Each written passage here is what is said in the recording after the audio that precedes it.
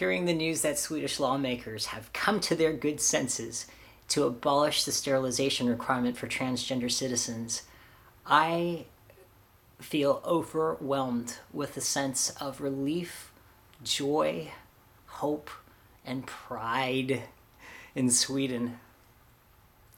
I feel so fortunate to live within these times of social awareness, fighting alongside others for basic rights, not meant to be enjoyed by just some of us, but all of us, equally human.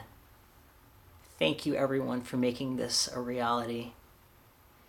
May other countries around the world follow in the footsteps of Sweden's humanitarian justice.